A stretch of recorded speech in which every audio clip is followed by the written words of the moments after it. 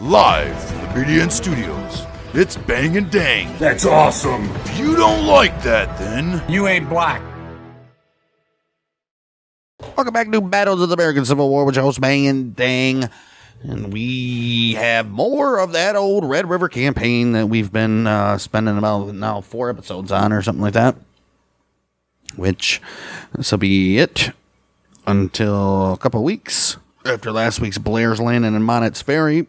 But this is the last one in the Arkansas portion of the Red River campaign. And Union just can't seem to catch a break in this campaign, the Camden Expedition or the Red River campaign. And then I think the Battle of Albemarle Sound. We got a exclusive riverboats, or what are they called? Navies. Got some Navy battles happening in the Albemarle Sound. Albemarle. You know, before that, go check out our YouTube at Bang Dang Network shorts, clips, full podcast episodes, as well as our YouTube exclusive Dart League at Bang Dang Network, and Spotify, Apple. Give us a review. Starting off with the Battle of Jenkins Ferry, and then we got the Albemarle Sound in this one, and next week we'll be on to the big Battle of 1864, which is the Battle of the Wilderness.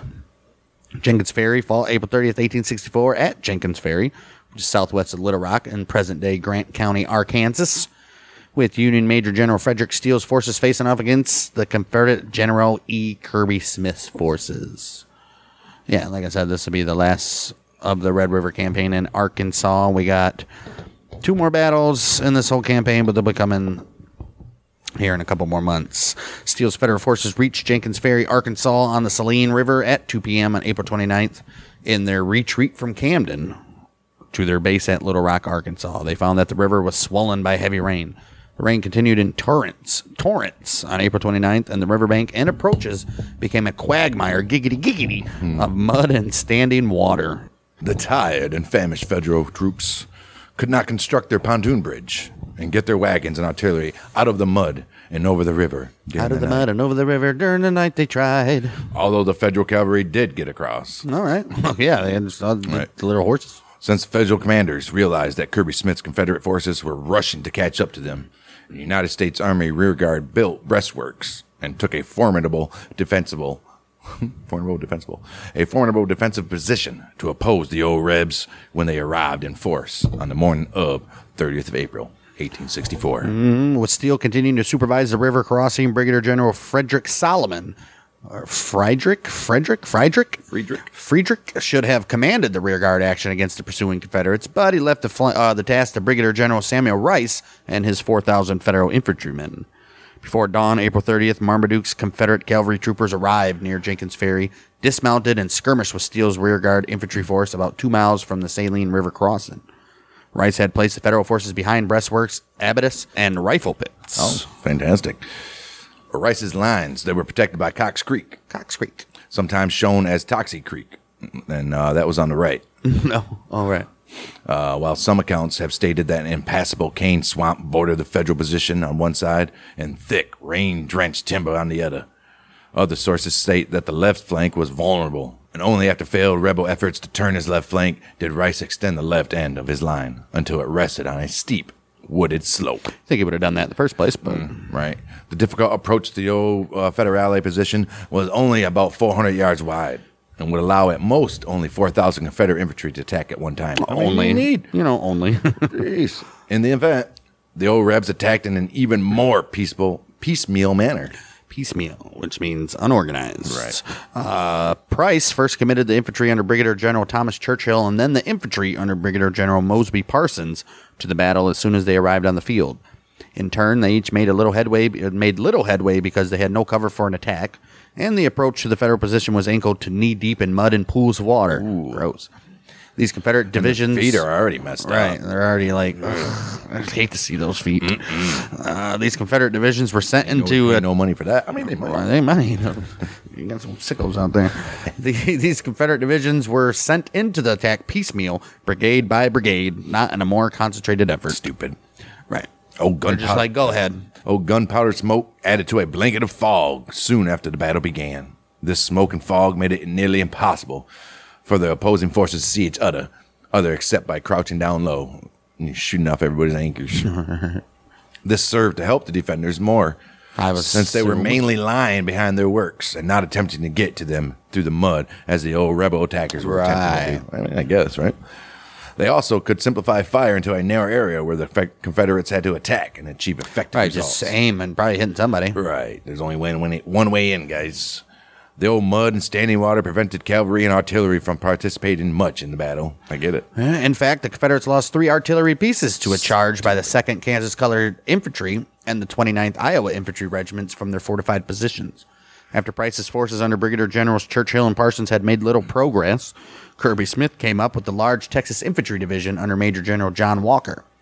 Walker carried on the attack in the same manner as the previous divisions had done, brigade by brigade.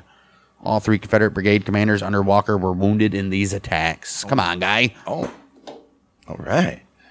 Well, 2 of them, Brigadier General William Scurry and Colonel Horace Randall, were mortally wounded. United States Brigadier General Samuel Rice also was mortally wounded. Oh, poor guy. In the final rebel assault at Jenkins Ferry.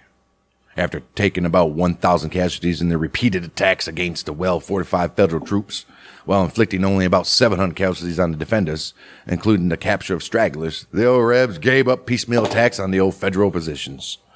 Before leaving the field, though, some African-American soldiers of the 2nd Kansas shot Confederate wounded near Rice's line in retaliation for the shooting of African-American soldiers who were trying to surrender at Poison Spring, and the killing of wounded African-American soldiers at Mark's Mill. Oh, they heard about that shit, and they were pissed. They're like, all right. Well, of course they heard about it. Do you think they got reprimanded by their officers? Of course they heard about it. It's the same campaign. Do you think they got reprimanded? I highly doubt it. I bet they did. I bet you they didn't. Just because they're soldiers don't mean they treated fairly. I guarantee they probably didn't. Maybe. Doubt it, though. By about 3 p.m., April 30th, the Federal forces finally crossed the Saline River with all the remaining men and the artillery pieces and equipment and supply wagons, which were not irretrievably stuck in the mud, which they burned.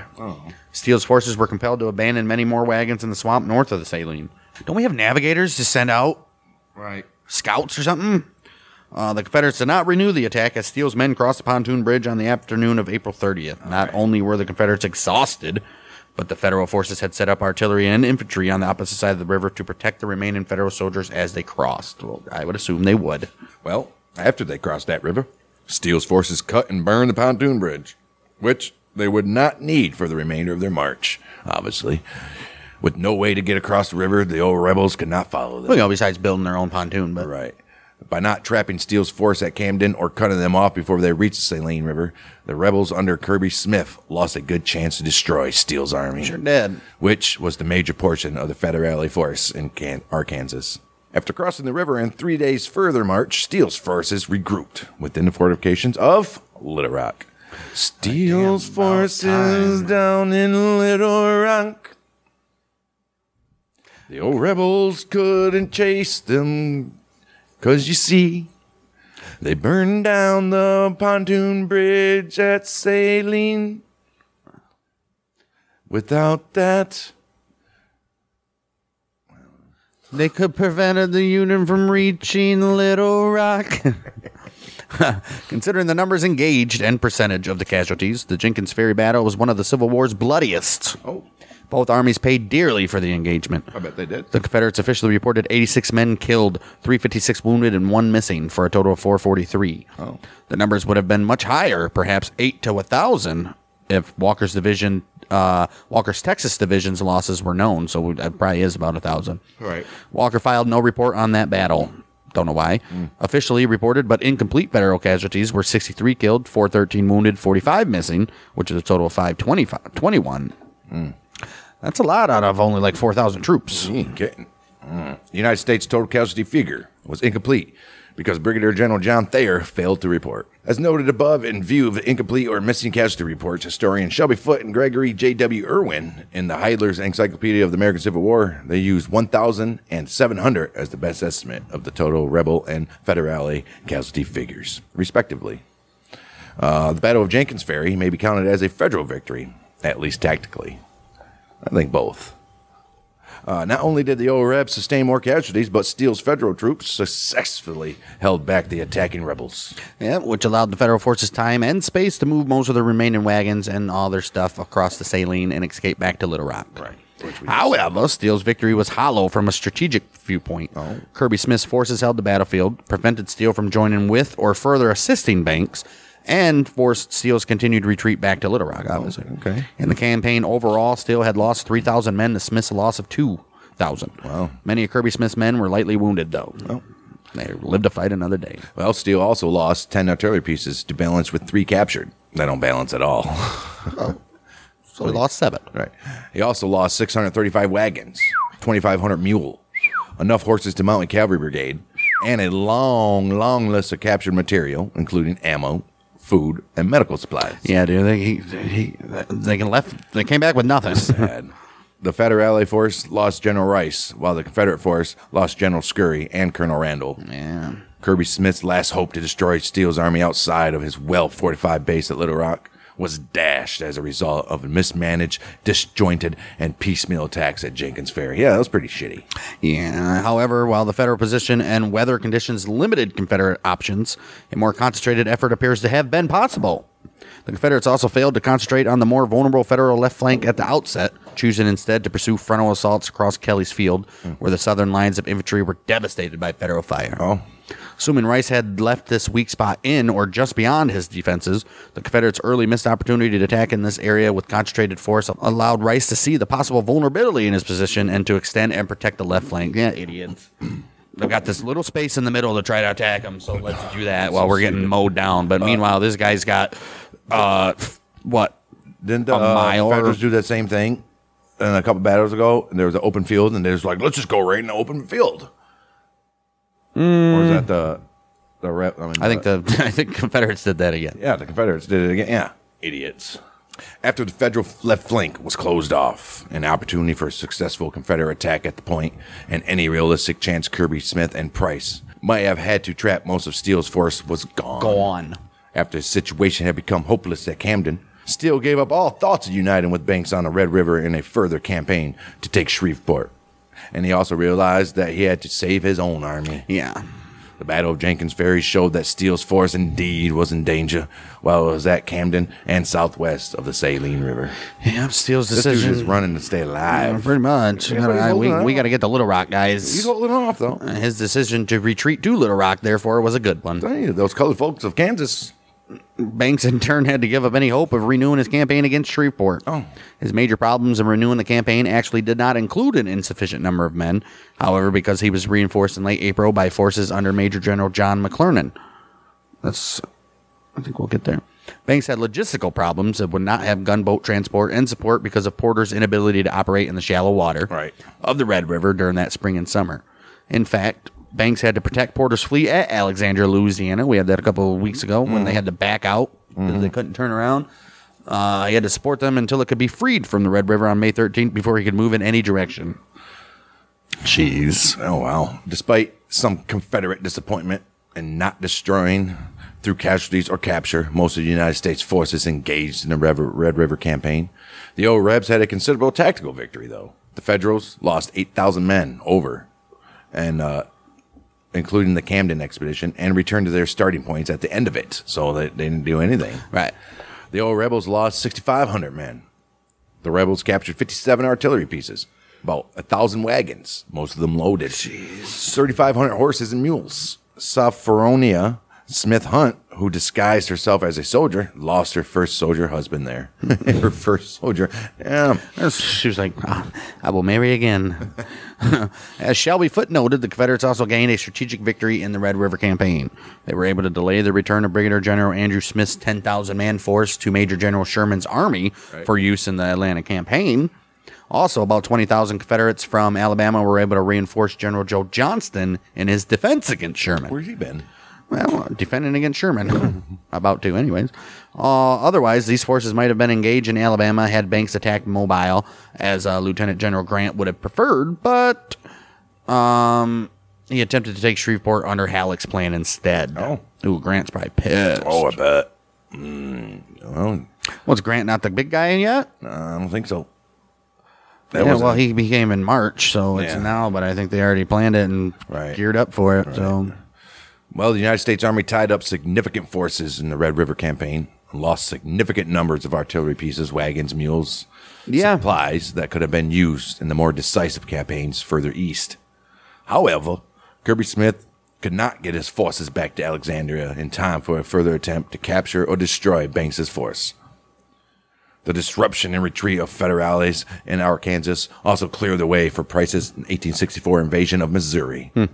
Ultimately, that campaign provided no long-term benefit for the old rebels, who were driven out of Missouri again after the Battle of Westport. We'll get to that. And the consequent offensive by U.S. cavalry under Major General Alfred Pleasanton, which defeated the old rebels in 4 battles in 5 days following the Battle of Westport. All right. So they got their ass kicked. Right. The battlefield, preserved at Jenkins Ferry's Battleground State Park, is one of Camden Expedition sites that together were declared a National Historic Landmark in 1994.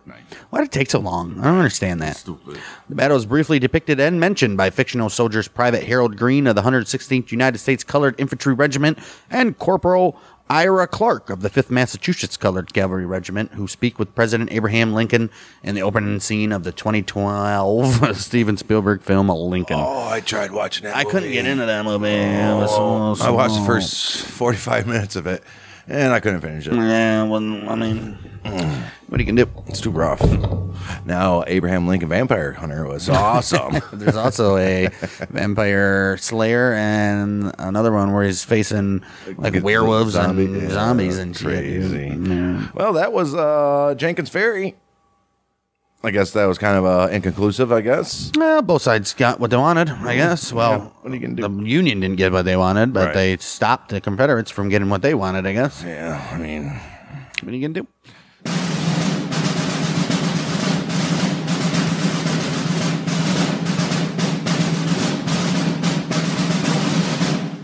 moving on. Battle of Albemarle. Albuquerque. Albemarle. The Battle of Albemarle. Albemarle? Yeah. The Battle of Albemarle Sound. It was an inconclusive naval battle. Hey, fought in May of 1864 along the coast of North Carolina. Awesome. All right. 3 rebel warships, including an ironclad, engaged 8 Union gunboats. April 1864. We got warships versus gunboats. How do you think this is going to... We'll find out. April 1864, a rebel army, with the aid of the CSS Albemarle, forced the surrender of the Union garrison at Plymouth.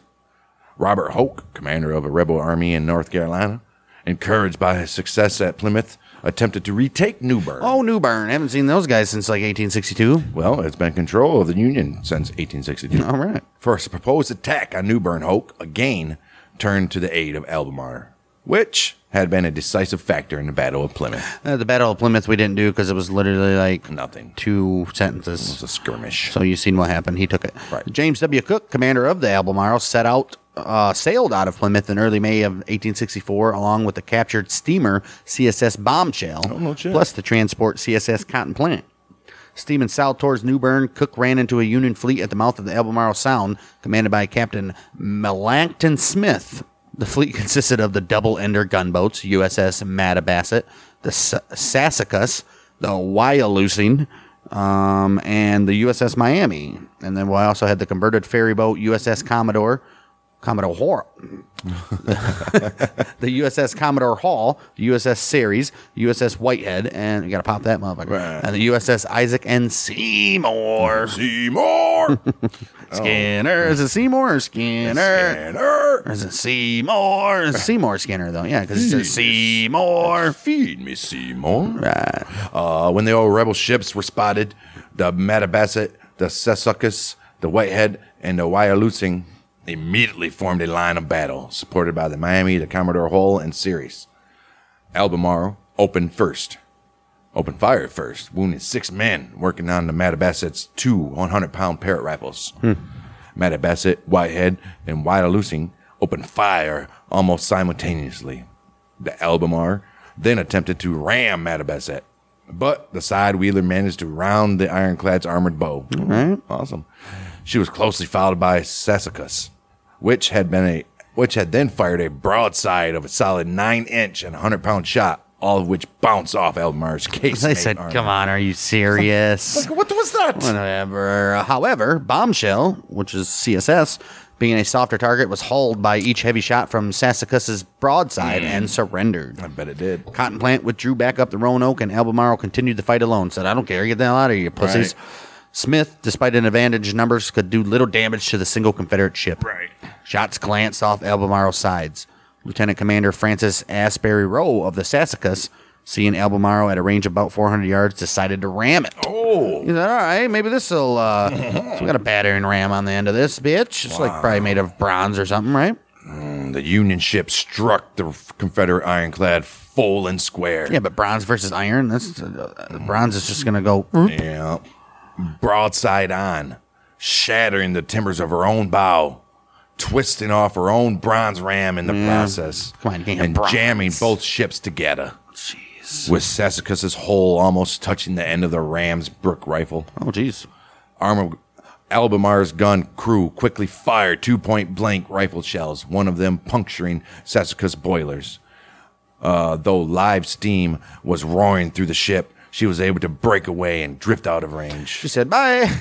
Right. He just burns half my crew, but... Sassacus by now was too damaged to function and drifted downriver, wounded. I was like, oh, man. Miami first tried to use her spar torpedo and then to tangle the Confederate ram screw propellers and rudder with a Cyane net, but neither ploy succeeded. Oh, man. Meanwhile, the Mattabesset and the Wyalusing continued to engage the ram for 3 hours until the action was halted by darkness.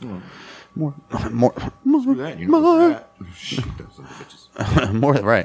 500 shells were fired at Albemarle during the battle, with visible battle damage to her smokestack and other areas on the ironclad. She steamed back up the Roanoke. Commodore Hall and Series moved to the river's... Yeah, where the hell are these guys at? Right. They moved to the river's mouth to try and keep the Albemarle from re-entering the Sound. They said, you ain't going nowhere yet. Ooh-wee. Well, the battle itself was a standoff, but the events that followed had more decisive results. The Albemarle had held its own against greater numbers, but the damages caused during the battle had forced the ship into port for the next several months. Damn. Gotta fix that shit. Preventing it from being used in General Hoke's plan to saw on New Bern. Damn. He needed that Poor shit. guy. Hoke went ahead, though, with his campaign even without the ship. He achieved nothing. You'll get nothing. Good day. Right. He achieved nothing before being recalled to Virginia to help defend Petersburg and Richmond. Ooh. The events in October had a greater impact on the situation when William B. Cushing had a naval raid and detonated a torpedo beneath the Albemarle hull. Hey, bye-bye. The removal of Hoke's force and the destruction of Albemarle's allowed both Plymouth and Washington, North Carolina, to fall back into Union hands. All right, well, take a look at all those battles coming up clearly, but that was a big, I mean, they fought for 5 hours, wasted ammo on this big-ass ironclad. I guess probably stopped Hoke from taking New Bern again, though, so good for him. Right. Yeah, it was a big nothing burger on that battle. Pretty much both of these battles, big nothing burgers. Yeah, what are you going to do? You got to do them all. Pokemon. The Pokemon of... Damn, that was only 26 minutes. Fine. Probably not even. I mean, what are you going to do? I thought it was going to be longer, but... What are you going to do? That's all right, because next week... We got a good one. Next week we'll make up for that. We'll get one for you. It's the big one of the 1864, which is the Battle of the Wilderness. Took place over May 5th through the 7th. We're going into the wilderness in Virginia. We're going back to Virginia. Back Virginia. Yeah, we got a lot there. That might be an hour long at least. We got the big boys here. We got Grant, Meade, Hancock, Warren, Sedgwick, Sheridan, Burnside over on the Union side. Damn. Lee, Longstreet, Ewell, A.P. Hill, and old Jebby. Oh. Old Jebby's done roaming the countryside looking for Lee. I think he found him now. We got 118,000 versus 66,000 in favor of the Union. Also, the casualties and losses are also in favor of the Union, not the good kind of favor. Robert E. Lee has been trying to fix his wrongs. This is also the first battle in Gettysburg and Vicksburg. Right. Well, ever the whole whole year of 1863, pretty much. Well, if you didn't have Jeb Stuart running around Trying to find them. what the hell? This is the first. And if they didn't kill their best general that they had, idiots. Yeah, what are you gonna do? Well, they didn't kill him. He was an idiot and decided to go out during night, which he was told repeatedly, "Don't do." Don't do. I'm a stone what? Idiot. And then got killed by his own men. Stupid. This is the first battle of the Overland Campaign, which includes the Wilderness, Todd's Tavern, right? Spotsylvania Courthouse, Yellow Tavern, Meadow Bridge. They all like, hey man, let's go to the damn tavern and fight there. North Anna, Wilson's Wharf, Hall Shop, Totopotomoy Creek, Old Church, Cold Harbor, Trevilian Station, and St. Mary's Church. And how long was this campaign? May and June of 1864. There's a lot of battles there. And all, we had, in this whole campaign. Dude, the Union was getting their ass handled so much that they gave power from Meade to Grant. They're like, oh shit. And then the rebels were like, Robert E. Lee, take care of this shit. No, Grant already took power in March. Grant became the head of the overall army in March. What the fuck was Meade there for? Meade is the Army of the Potomac. Oh, he took over Yeah. For Ulysses S. Grant. Grant was general-in-chief of all Union armies. Right, He directed he was the a actions of the Potomac commanded by Meade. So basically, he was the big guy there. But through this whole campaign of the Overland Campaign, we had 7,600 killed for the Union compared to about 4,300 killed for the Confederates. That's crazy, dude. Yeah. This is a deadly battle. 55,000 casualties for the Union. 38,000 wounded, of which I don't know what. Probably half of them died. Half of them died, and half of them, the other half, probably Never fought again. amputated or some other fucking shit that they never lived a good life. All right. Crazy, then, dude. Yeah. Yep. That's the Battle of the Wilderness, starting the Overland Campaign. So we got a lot of... Dude, he looks like a drunk. He looked like he was drunk in that picture. He probably was. Yeah, we got a lot more Virginia. Dude, we got Sweet Virginia. 7 Virginia battles in a row coming up. And then a lot of Virginia and Georgia pretty much dominates the summer. Yeah, we got all that stuff coming up. Good stuff. March to the Sea, Battle of the Wilderness, Overland Campaign. So heavy boys are fighting coming up instead of this bullshit-ass Arkansas, Missouri bullshit. Right. Literally did nothing to affect the war. Fucking featherweights. Right. Welterweights. Whatever, dude. Once again, go check out our YouTube at Bang Dang Network. Shorts, clips. We're about to get Foreman and Ali, baby. Exclusives. We'll see you next week on the Battle of the American Civil War. We are the Mother Michiganders. Bang Dang.